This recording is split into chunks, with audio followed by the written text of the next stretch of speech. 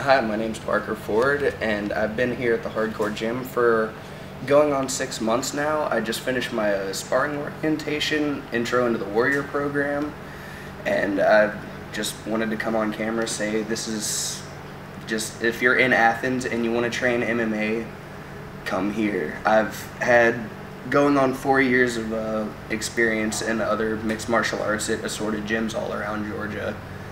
I can honestly say that this is by far the best gym I've ever been to. Since I've been here, I've lost 50 pounds. I mean, it's just incredible. Everything from the facility, like, to the instructors, to your training partners, everything is just paramount here. It's just incredible. So, what would you tell someone who might be nervous their first time coming to a place like this?